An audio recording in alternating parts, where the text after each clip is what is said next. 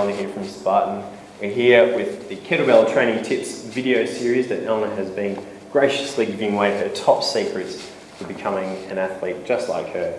And what are we going to focus on in this video, Elna? Recovery. Recovery training. Very, very important if you want to push yourself to the extreme limits, as we know you have done.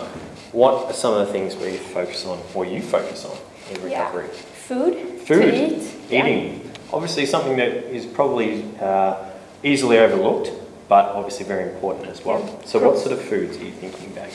Protein. High protein foods? Yeah.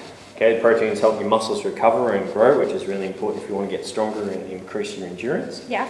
What else are you looking at?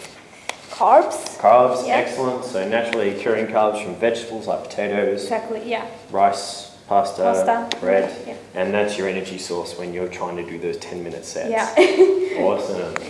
Okay, what else in recovery are we looking for? Fat. Yeah.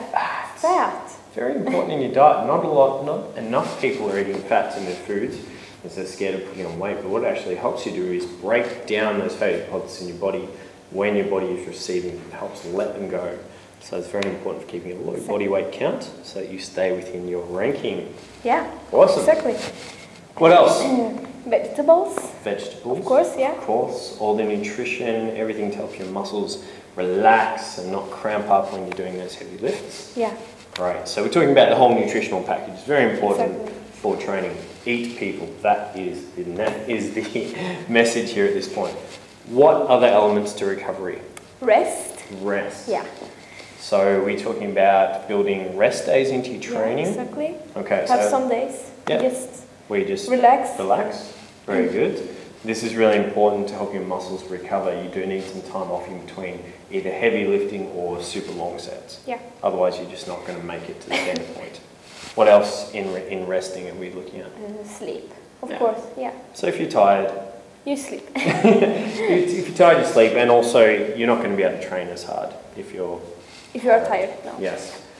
Okay. Now, third and finally, tell me something else. Stretch. Stretch. Okay. We've got the foam roller here, and you're just going to show some of the stretches that you like to do after a heavy set. Exactly. Cool. Foam roller is a really good tool because it's like self-massage, which everybody loves. So what's this first exercise? I call it shoulder. Yep, just rolling out the shoulders. Exactly. So these are the muscles that get activated and used a lot when you're, say, overhead doing snatches and jerks. Yeah. Yeah.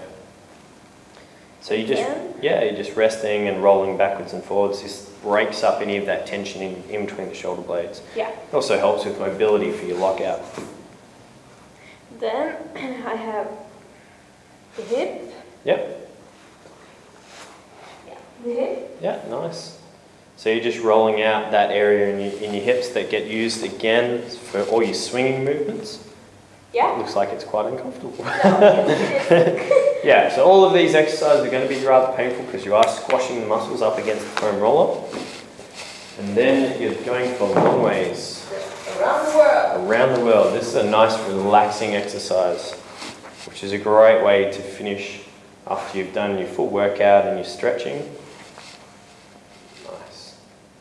So what's happening due to the nature of the foam roller is it's actually realigning Elna's spine. And as she brings her arms up and around, she gets to stretch out her chest, her shoulders, and puts all the pressure down onto her lower back as she gets into that lower position. And it feels nice and comfortable. Yeah, it feels really nice. Yeah, it helps your body just completely relax after lifting. Very good. Thank you very much, Elna. So they have 3 key elements to improving your recovery, and once you improve your recovery, your training is only going to get better. And you can check out more at Kettlebells. .nu.